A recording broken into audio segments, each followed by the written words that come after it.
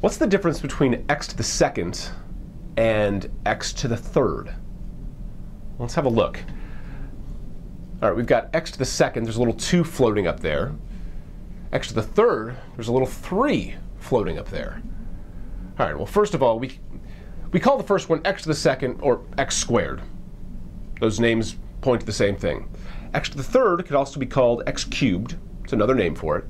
And let's show what the difference is between x to the second and x to the third. You might remember that x to the second means x times x.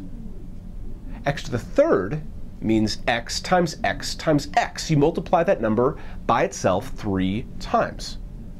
So let's say that x equaled 2. 2 squared would be 2 times 2. That's 4.